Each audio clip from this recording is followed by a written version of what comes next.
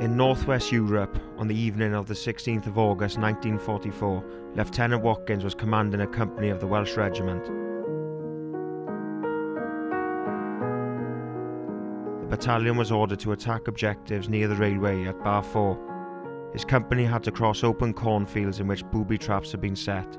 It was not yet dusk, and the company soon came under heavy machine gun fire from posts in the corn and farther back, and also fire from an 88mm gun.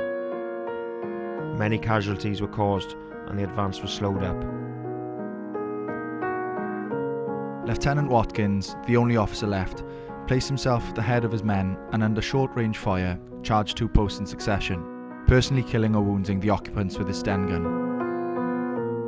On reaching his objective, he found an anti-tank gun manned by a German soldier.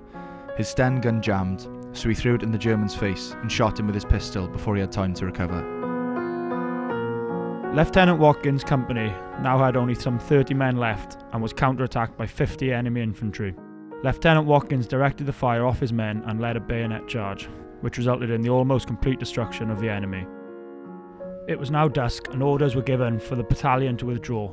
These orders were not received by Lieutenant Watkins' company as the wireless set had been destroyed.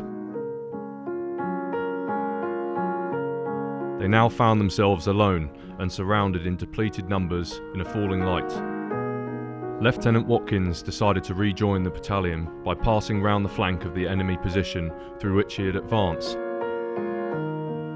But while passing through the cornfield once more, he was challenged by an enemy post at close range. He ordered his men to scatter and himself charged the post with a Brent gun and silenced it. He then led the remnants of his company back to battalion headquarters. His superb gallantry and total disregard for his own safety during an extremely difficult period were responsible for saving the lives of his men and had a decisive influence on the course of the battle.